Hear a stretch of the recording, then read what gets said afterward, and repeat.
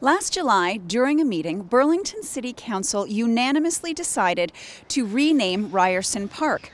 They put the call out to residents to submit names. 500 names were suggested, narrowed down to 4 finalists.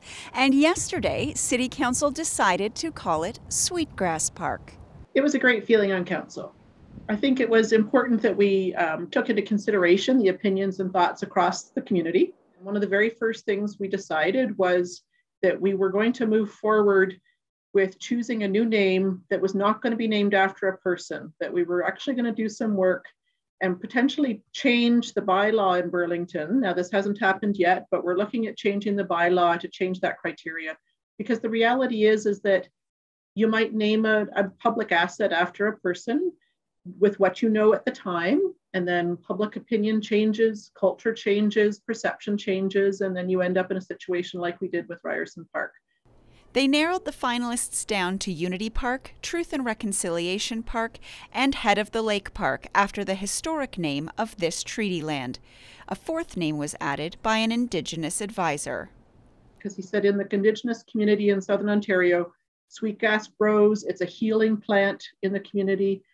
And that he told us the story of that one blade of sweetgrass is not very strong, but when you braid them together, it's that unity that makes it strong. And that to him really spoke to that concept of unity. And we all loved that story. So we added that 4th name in to the short list, sent that back out to the community, and it came back.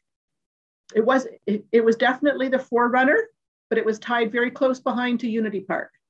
So it was either Sweetgrass or Unity. And we thought they both kind of represent the same thing, and let's honor our Indigenous consultant and our Indigenous community by choosing the Sweetgrass one. That consultant was Indigenous elder Stephen Paquette. He said, the renaming of Ryerson Park to Sweetgrass Park was one part of a journey of healing. It was rooted in the spirit of the truth and reconciliation. The process took into account that we need to look at history beyond a singular Eurocentric perspective.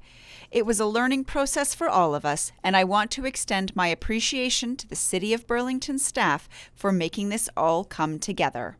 A private donor is also hoping to fund a path within the park, with some educational placards along it that speak about this process, to speak about Egerton Ryerson and some of the positive things he did do for the education system, and to speak about truth and reconciliation, and to speak about the process of why we thought it was important to change the name and why we chose that name.